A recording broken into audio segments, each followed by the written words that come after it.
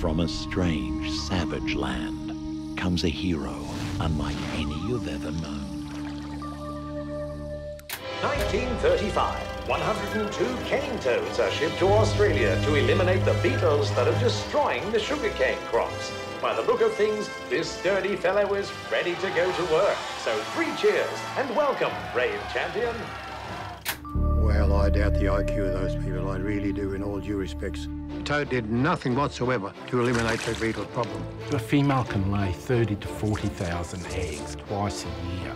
A toad's a nomad. It's what he does. He just keeps expanding. You couldn't count the numbers. There'd be thousands and thousands and thousands.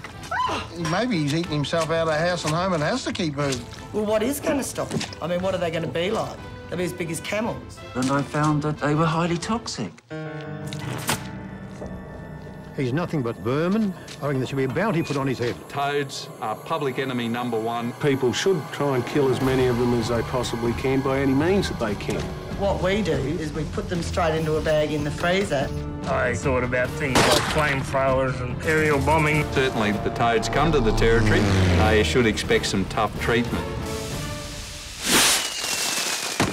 I've got a bloody toad in me freezer.